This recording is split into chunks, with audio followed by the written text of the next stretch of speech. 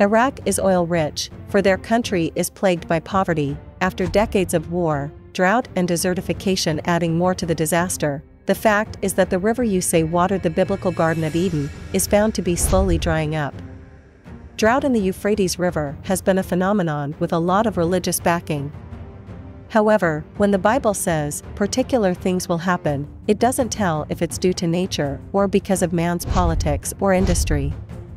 They happened. One of Western Asia's most essential and longest rivers is the Euphrates. It originates in Turkey and travels through the southeast mountains and southern foothills of the area before flowing into Syria and Iraq and a variety of vegetation, before emptying into the Persian Gulf.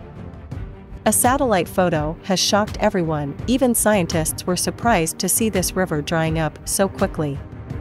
While this image is from 2021, when the Euphrates River was full, but now look at this picture, it is recorded by Google Earth in 2023.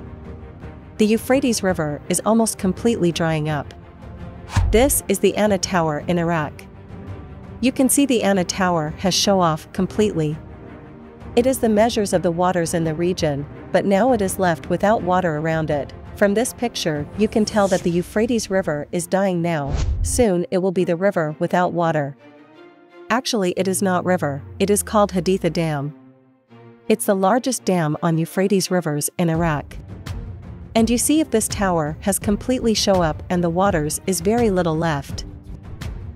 There are many peoples are pumping water from the river for their supply. They pump the water to their homes and their agriculture use. We can see the water quality from this river is very bad, and this is very unsafe to drink. They will suffer from diarrhea and various kind of diseases if they consume the water. Many reasons have completely drying up. In this area was once a fertile area, and farmers can grow various kinds of crops here. Now, it has become a barren desert that is impossible to grow anything.